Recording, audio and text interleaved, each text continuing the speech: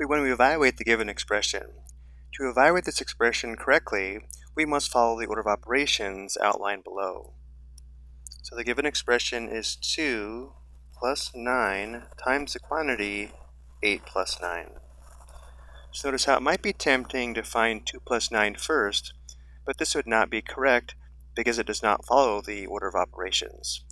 Looking at our notes below, our first step is to simplify within the innermost parentheses or grouping symbols, which means for our expression, we want to simplify inside these parentheses first, and because 8 plus 9 is equal to 17, the given expression simplifies to 2 plus 9 times 17.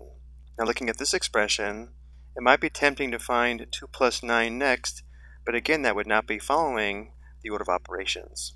Referring back to our notes, we can actually skip step 2 where it says simplify all expressions with exponents. But because we don't have any exponents, we skip this step and go to step 3. Step 3, we multiply and divide from left to right. Notice how step 4, we add and subtract from left to right. So this is telling us that we're always going to multiply and divide from left to right before we add and subtract from left to right.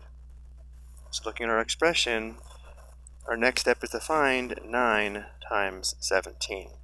Well, 9 times 17 is equal to 153.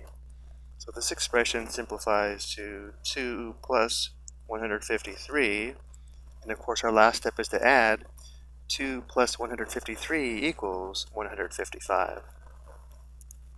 So the given expression simplifies to 155. Let's verify this result on the calculator. We'll go to enter the expression just as it's given in this form here. So we have 2 plus 9, open parenthesis, 8 plus 9, close parenthesis, and enter. Notice how we get the same result. The given expression simplifies to 155. I hope you found this helpful.